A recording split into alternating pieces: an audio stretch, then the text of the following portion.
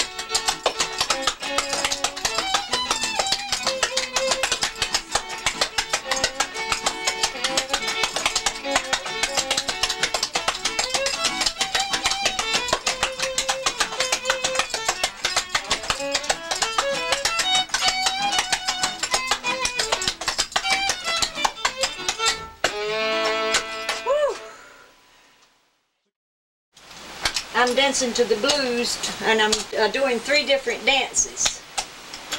I'm doing the truck and the chicken and the mashed potato. I took all 3 and made a dance from it, so, and I always have to do it to a blues.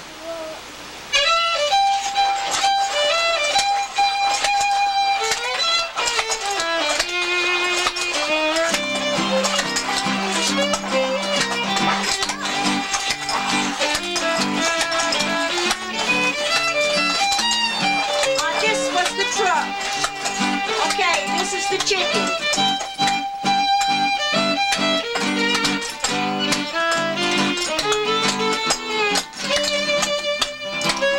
And this is the mashed potato.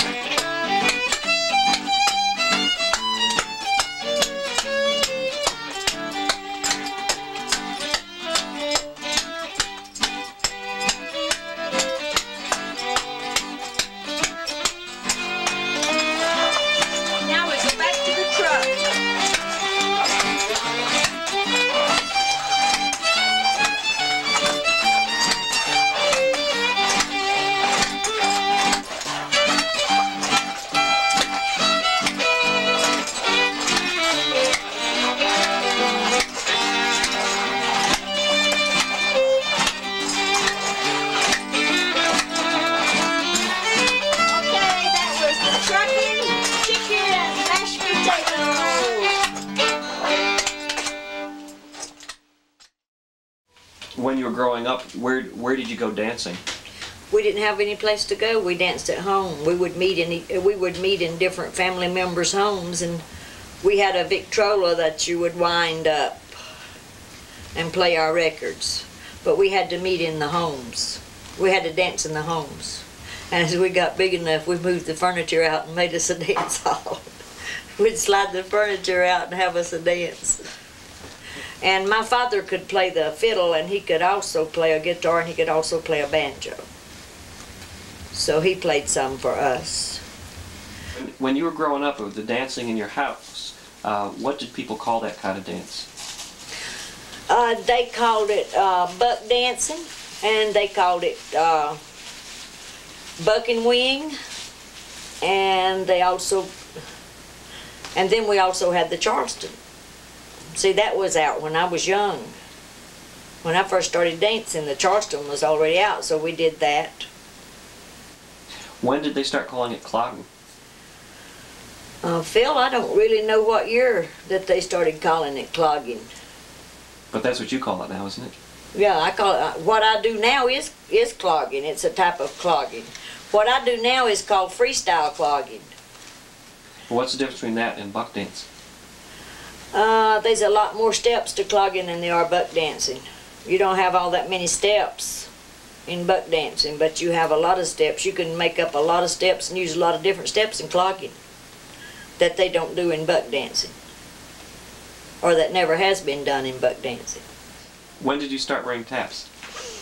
I started wearing taps when I started tap dancing in Raleigh, and then when I started clogging, I still wore taps because it sounds good, sounds better. I only had 2 tap lessons in my whole life. There was one of my girlfriends was taking tap, and she showed me twice how to do it. So from then on I could do it. And I used to tap dance on roller skates. That was over at WTVD Durham. I did some of that. Several people were trying it. We had seen it on a movie, and we all wanted to do it. And so several of us girls, we kept trying till we learned it, and we can do it. I think I could still do it. Have to practice a little bit, but I think I could still do it. But it was a lot of fun, and it was something different. I haven't tap danced on roller skates in a long time, but I can still do it. I'll do it for you one day. Well, I was dancing one day to a record, and it was the blues, some type of blues song, and I thought, gosh, I'd start off doing several different steps, and I thought, well, this would work perfect if I put it all together, the 3 dances. And so I put it together, and it looks good, and it's fun to do. I named it, the dance is the truck. That's been out a long time in bigger towns. And the chicken has been out a long time. The chicken came out in the 50s. And the mashed potato has been out for years and years through the black people. So a black girl had taught me how to do the mashed potato. So I put all the dances together, and I called it the Truckin Chicken-Mashed Potato. That's the name of my dance, the Truckin Chicken-Mashed Potato. This is the way I do the shuffle in my clogging steps. You always click a heel on the opposite foot and click the toe. That's called the shuffle. And then when you put it together, you shuffle